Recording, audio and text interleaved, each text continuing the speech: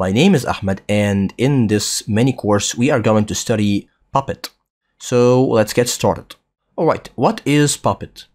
Puppet refers to a language that describes how to get the machines to the desired state. It may also refer to the engine that is used to interpret and apply those instructions. So Puppet is another configuration management tool, just like Ansible and Chef that we have studied earlier in this program.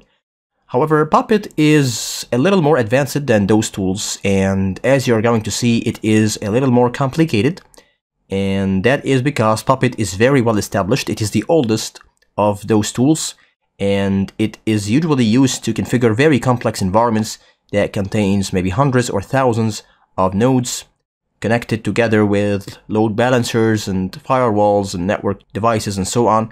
So Puppet is usually used in large enterprises with complex environments. However, in this mini course, we will have a brief look at Puppet. We are going to cover just the basics to give you an idea about what Puppet is, what it is capable of doing, and how it is different than other configuration management tools in the market. So a typical Puppet file, let's open a new file, may look like this.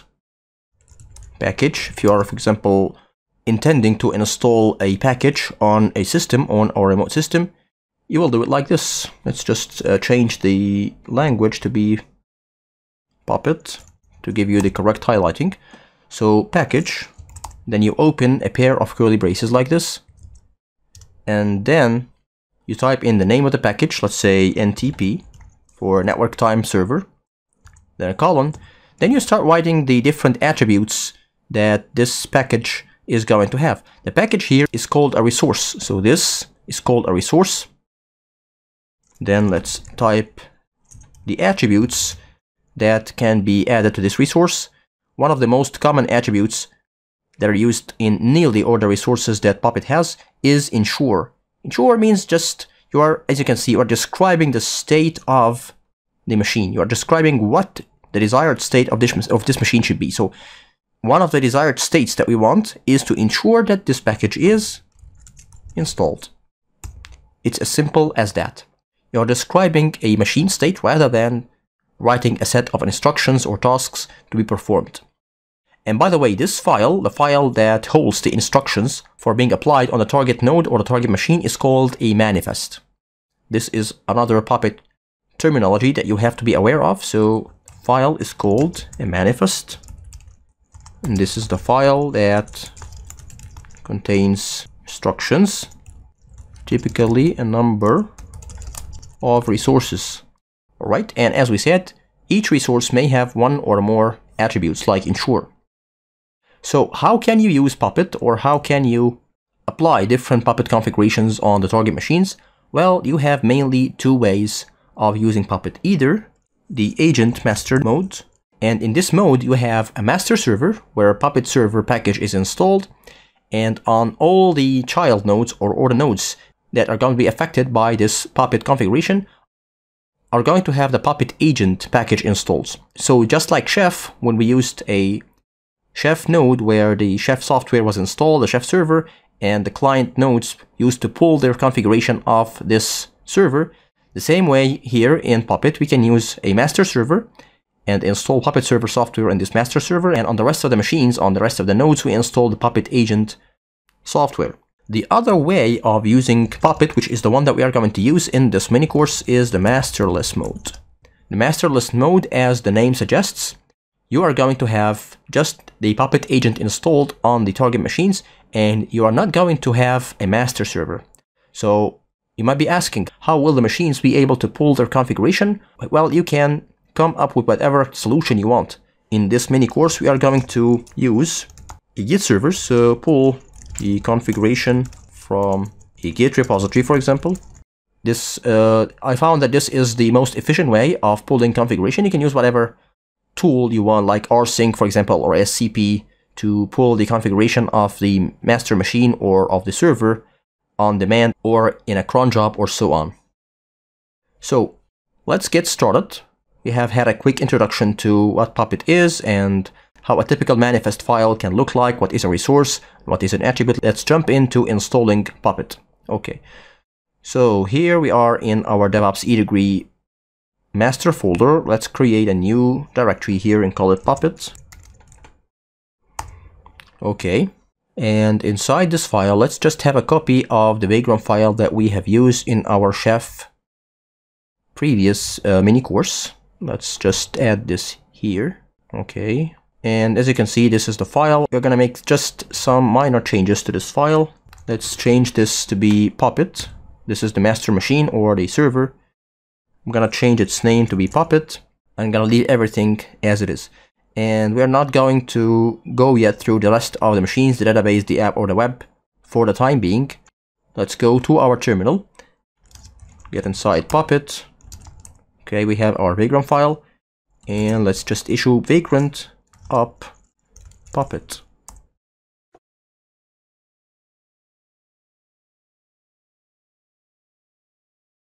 Right, and once the machine is up and running, let's clear the screen and issue Vagrant SSH Puppet to get inside the machine as usual.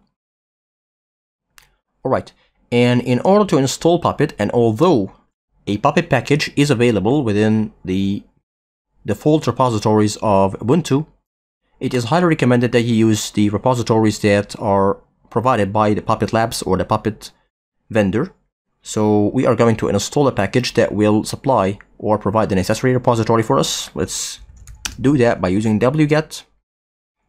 And the package is located at https://apt.puppetlabs.com/puppet5, which is latest as of the time of this recording, -release-zenile.dev. And notice here that I'm using Zenile, which refers to Ubuntu 16. We are currently using Ubuntu 17, but it will work as expected. Nothing is going to change. It's just the same package. It's going to work here the same way it did on Ubuntu 16. Nothing will change. Press enter. Okay, and we have the package. Let's use sudo dpkg-i, then give it the name of the package, which is puppet5-release-zenile.deb.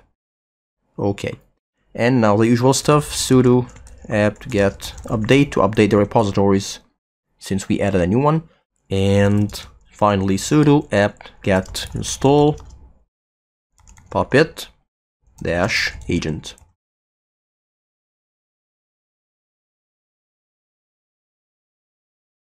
Alright, now Puppet has been installed successfully. In order to double check that, let's just type Puppet. Okay, and since we will have to relog in because Puppet is stored by default in /opt/puppetlabs/bin, which is by default not in the default path of the current user, so we'll have to relog in again if you want to use Puppet without supplying the full path of the command. So for the time being, let's use the full path, --version. Okay, 5.5.1 is the current version. If you want to double check, let's just exit, log in back again. And now I have reloaded the profile. I can easily do puppet --version, and it's going to give me the same output, version 5.5.1.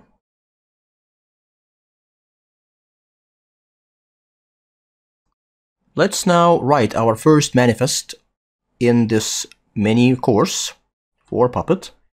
And to do that, we are going to just add a new directory in our Puppet directory. Let's call it manifests. Alright, and inside it, let's create a new file. Let's call it apache.ppe. pp is the default extension for Puppet manifests. And again, we're going to use the package resource. Our package name is Apache2 because we're going to do this on Ubuntu. Then a colon, then inside the stanza we're going to add our attribute, which is ensure, and ensure installed is the value. And optionally we can add a comma at the end of each attribute, even if it is the last attribute. And this is a recommended approach because more than often you are going to need to add some attributes at the end of the stanza, like for example something like this, notify, for example, something, some service or something like this. Okay, so you will need to add this here. Forgetting to add a comma here is going to give you a syntax error when you try to run this manifest. So a good recommendation is to always add a comma at the end of each attribute, so that if you want to add more attributes, you will not be missing a comma at the end of the previous attribute. Okay, let's write our second resource in this manifest. It's going to be service, and I guess you know by now what a service is. I've seen that before in Chef and in Ansible, Apache 2, and of course a service needs to ensure that it is running, and optionally we can also say enable is true. Okay, of course this is somewhat self-descriptive. We are instructing Puppet to ensure that the service that is called Apache 2 is running, and also it is going to be enabled so that when the system boots it is going to be started automatically. Alright, so how can we apply this configuration to the current machine? How can we use Puppet to apply this to the current system? Let's go back to our terminal, and if you want to apply a Puppet manifest, all what you have to do is issue sudo, and sudo here is needed because we are going to install and enable a service or a package on Ubuntu, so you need to have root privileges for this. And then Puppet apply, then give it the path of your manifest file. In our case, it's located in /vagrant /manifests /apache.pp. Press enter. Alright, and now Puppet has completed its run. If I issue ps-ef and I grep Apache, I'm gonna see that I have the service up and running, so it has installed and enabled the service just as the manifest file instructed it to. Alright, but through the rest of this mini course, we are going to place our manifest files in a different location, which is the default location for Puppet files. It's located here, /etc /Puppet Labs code environments production. And as you can see, the production by default contains some already created directories and files for you, like the manifests directory, the modules, hire.yaml, data. We're gonna have a look at those later in this mini course. Let's have a look at the manifests directory. Okay, it's empty. We are going to add our manifests to this directory, which is the default directory for Puppet manifests. Alright, so let's move on now to creating our Git repository on this master server. What we are going to do in this mini course is that this Puppet machine will not going to be a Puppet master. It is just going to have the Git repository installed, and the rest of the machines or the rest of the nodes are going to use this repository to pull the configuration files or the manifests and apply them locally using the Puppet apply command. I could have used a third-party Git repository like GitHub, for example, but for the sake of learning something new, and because not everybody is comfortable with the idea of storing their configuration on a public GitHub repository where it is publicly available for the world, of course you could opt for a private repository and pay the fee for that. But let's learn something new. Let's learn how to create a local Git repository on a Linux machine. So let's have a look at how we can do that. First thing, we are going to have a look at /opt or whatever path you want to work with. So the first step is choosing a path. I have chosen /opt, and I'm going to create a directory for my Puppet repository, or my repository, whatever you want to name it. I'm gonna call it puppet-repo. Of course, you will have to use sudo for that because the /opt directory is owned by root and it is only writable by root. So in order to avoid problems arising from this, we are going to sudo change ownership of the directory that we have just created to be owned by Vagrant group and Vagrant user Puppet repo. So now I can go as a Vagrant user inside Puppet-repo and do whatever I like. So what I'm gonna do is that I'm gonna issue this command git init. We've seen that before if you are following along, and if you have followed the Git mini course in this program, we have issued before the git init, and we have learned that git init command is going to create an empty repository in the current directory or in whatever path you pass it to this subcommand.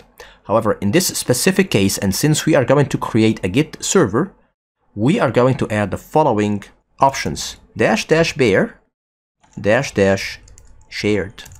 So what are those options and what do they do? Sorry, it's --shared. Okay, and now initialize an empty shared Git repository in /opt/puppet-repo. Let's have a look at what have been added to this repository or this directory since we issued that command. Alright, as you can see, it has all the contents of a typical .git directory or subdirectory. These files and directories are supposed to be placed in a .git directory. If you have been following our Git class, all those were placed in a directory that was called .git. But in this case, and since this is our Git repository, this is where we are going to push and pull files from and to, this directory is not going to contain any files, it's just going to contain these data. And it's going to store our files in binary format. This is going to be clearer as we move along. Now let's move to the next step. The next step is to start our Git daemon. And the Git daemon is a utility offered by Git, like this. You are going to start a daemon that is going to accept requests from remote hosts over the network to push and pull files to this repository. I'm going to create something just like GitHub. However, of course, it won't have a web interface, but it will be a Git repository that is available on the local network. So in order to do this, I'm going to issue the following command: git daemon --reuse eddr --base path, and give it the path where all your Git repositories are going to reside, whether it was the Puppet repo or any other repository that you intend to expose or to export. This is your root path of all Git repositories, and then --sport -all, and then --enable equals receive back. Otherwise, you are going to create a read-only repository. You're not going to be able to accept push requests. So in order to enable your clients to write and to push the files to the repository, you will have to use this option, --enable equals receive back. Of course, we are working in a closed network and a trusted network, so we don't have any problems enabling our clients to push and to modify the repository contents. Of course, if you are on the internet or if you are on an untrusted network, you will have to take the required precautions. Alright, now if I press enter, this is going to start the Git repo. Now it is running. Now I can clone the repository, pull and push whatever files I want from this repository. But in order to facilitate things for ourselves, we will need to add this to a service so that we can control it using the systemctl command. So let's open a new file in /etc/systemd/system/gitd. We're going to create a file that is called gitd for git daemon .service. Inside this file, I've seen this before when we were discussing how to enable Node to be working as a service and use the systemctl to start it and stop it. Let's start adding our content. So unit, which is the first stanza. Description, let's give a quick description: git repo server daemon. Then the service itself, exec start. Just give it the path to the binary, which is /usr/bin/git. Then the subcommand daemon, just the same as we did before. I'm gonna write it quickly.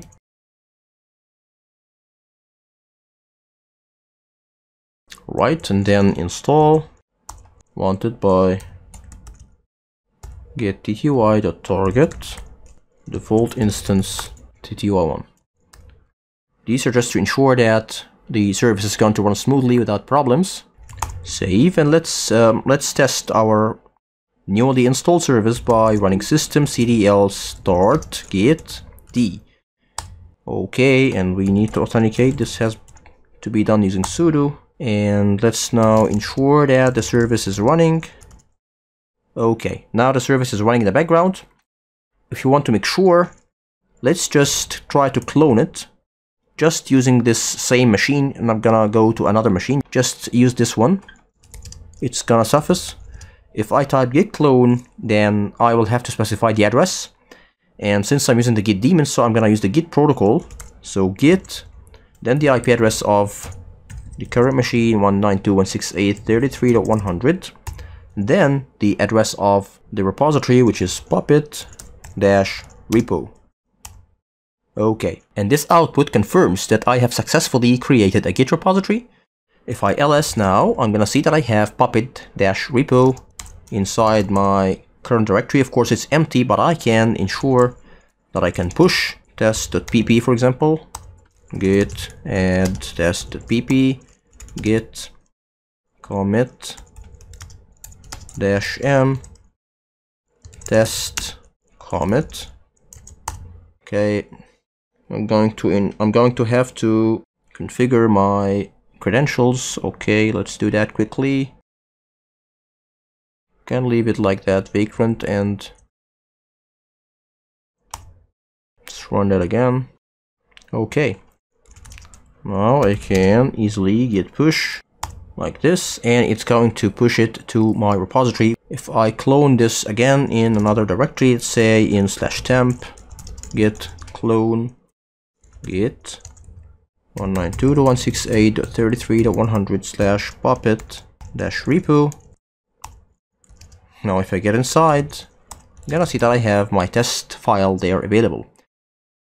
However, if I go to /opt/puppet-repo, which is the repository itself, I'm gonna find that the contents of the directory are just the same. As we have mentioned, it will not change. It will change actually, but it won't store your physical files. It's just going to store the changes that have been made to your repository, and all those changes are going to be stored in the form of binary format, so you won't be able to view them by just typing ls-l.